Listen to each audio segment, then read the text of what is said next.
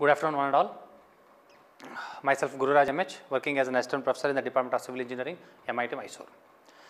So, in today's class, we are going to discuss something about a new concept that is completely related to the exposure of civil engineering field, I can say, or one of the finest way of civil engineering, I can say, that is how to maintain the buildings, because construction of building is one task, but to maintain that building is one of the tedious and one of the most difficult tasks, I can say, because construction, it does not require any that much of prior requisites or the plannings. Of course, with respect to their preparation, we have some plannings, but we may not get that much of difficulties once we are going to maintain that particular thing. For example, development of that product will be so easy, but maintaining that product, that is very, very important. Similarly, construction of building is one aspect that requires some efforts, of course, no doubt, okay, but to maintain or after construction, we have to maintain that building, that is very, very important task. So, what are all the things or what are all the problems we are going to face in the buildings, because buildings are the main important parameters for human beings, I can say. It is one of the most important thing, I can say, okay, we should not supposed to call it as thing exactly, because it is the what we can say is that the important involvement, I can say, okay, for human beings, their day-to-day activities, okay. Of course, whatever the food we are going to give priority, of course, shelters will also going to give the same priority, I can say. So, in that constraints, in today's class, we are going to discuss something about completely practical oriented subject called the design concepts of building services, okay. Actually, this is an elective subject, right. As we know, each subject consists of 5 modules. Once again, in this case also, we have 5 modules. The entire building services is divided into 5 modules. Before going to start with discussing something about their modules, first we will discuss what is the individual involvement of these parameters with respect to the subject, I can say, okay. So, coming to the design concepts of building services, right. Of course, design is nothing but this is the whole phenomenon, or it includes some analysis portions, it includes some statistical data, collection of data, I can say. Then after collecting those data, we have to substitute those data in somewhere else, so that we can get some other alternative arrangements, or we will get some solutions from that by applying our basic knowledge, some mathematical logics, some science, technology, etc., etc., I can say. So, the entire phenomenon or process, we can call it as simply as design, design of buildings, design of motorbike, yes or no. It requires collection of data, analysis of data, statistical orientations, then putting those things in a definite formulas or some thumb rules and getting some other answers, some alternative solutions, I can say. That entire process we can call it as simply design. Then design concepts. Of course, here we are going to use these types of design concepts of building services. So, to give service to the building, giving service is nothing but we have to, because giving service, for example, you are going to give a service of your vehicle, okay, in particular industry or somewhere else, I can say. If you are going to keep, I mean, if you are going to leave that thing as a service, that indicates what? At any cost, that whatever the problems you are going to face right now, that must be going to be overcome. That is nothing but giving services, right? Yes or no? For example, giving services to your motorbikes, that indicates what? What are the problems we are going to face during those days? It has to be overcome. Giving services to industry, giving services to academicians, I can say. That indicates what? What are all the problems they are going to face, or what are the confusions they have in their mind at the time of executing some parameters or some procedures. You have to give proper solutions for those problems. That is nothing but giving a very good service, I can say. So, here in this subject, we are going to study what are all the concepts are there to design, yes or no. So, to design, what are all the concepts I need to concentrate for better service of the buildings, yes or no. So, first we need to come across what all the problems are there in buildings, then how to give remedies for that. That is nothing but in terms of solutions, I can say. So, by keeping all these parameters in mind, so the university has set 5 modules. So, module 1 completely deals with water supply, drainage and solid waste disposals. Nowadays, everyone is facing difficult tasks to manage the drainage as well as solid waste, waste management systems, I can say. Even you can take any industries, organizations, hospitals, mega structures, shopping malls. We can take any examples. It might be recreation center, it might be industrial center sectors, I can say, it might be institutional sectors, I can say. Everyone is getting a problem that how to manage the waste. Even in household waste also, it's too difficult to manage. Yes or no? So, that is why in this first model we are going to discuss in detail about water supply, drainage and solid waste disposal. First we will discuss one by one. Water supply, of course, water supply system is one of the most important thing, I can say. Yes, without water, of course, survivability is too difficult, I can say.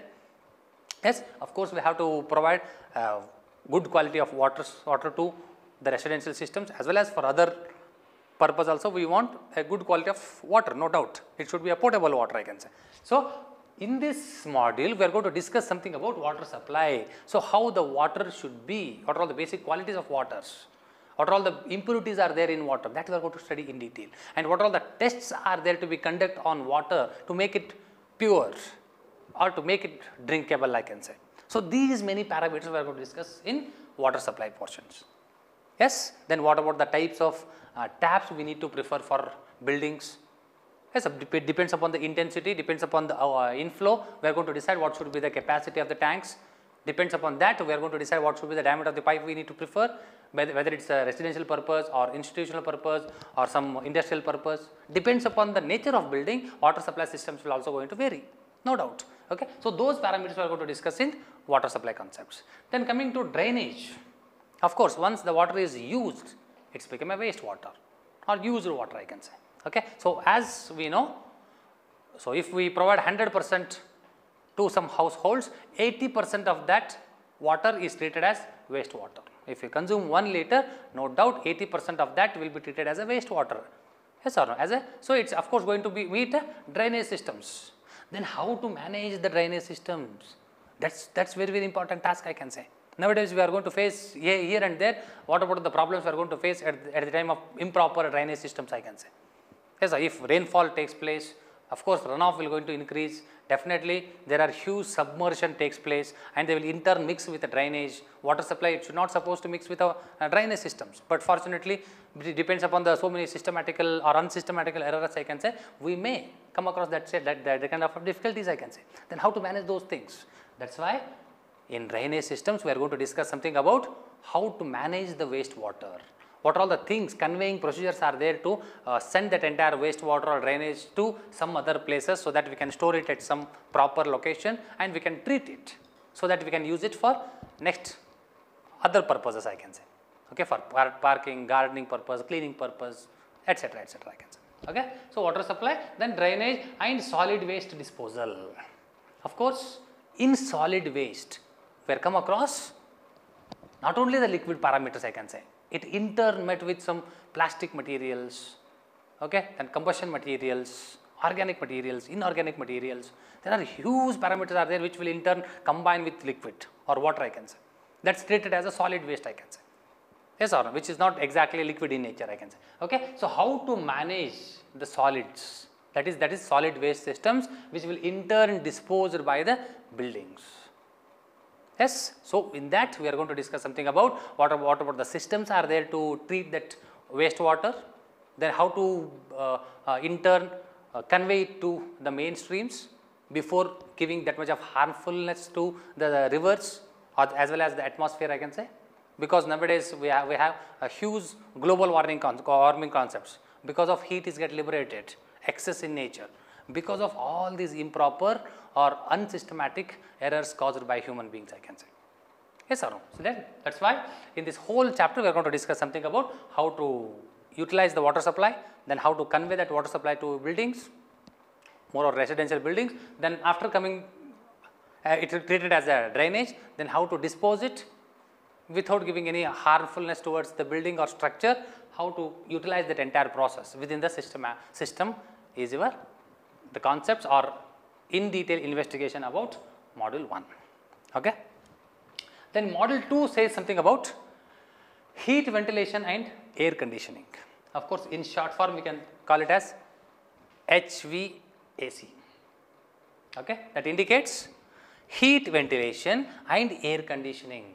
So, the name itself says heat ventilation. Nowadays, everyone thinking about, yes, the building must be located in such a way that there should be very good light and ventilation should be there, yes or no. So, there should be a very good light and ventilation should be there, means what? We have to maintain the parameters, initial requirement of the buildings, yes or no. So, in ventilations there are of course two kinds, one is artificial ventilations and natural ventilations, okay. So, natural ventilations, of course there are so many techniques are there. Artificial ventilators, of course ventilation process, there are so many products are there to make that entire room or component or compartment should be cool in nature.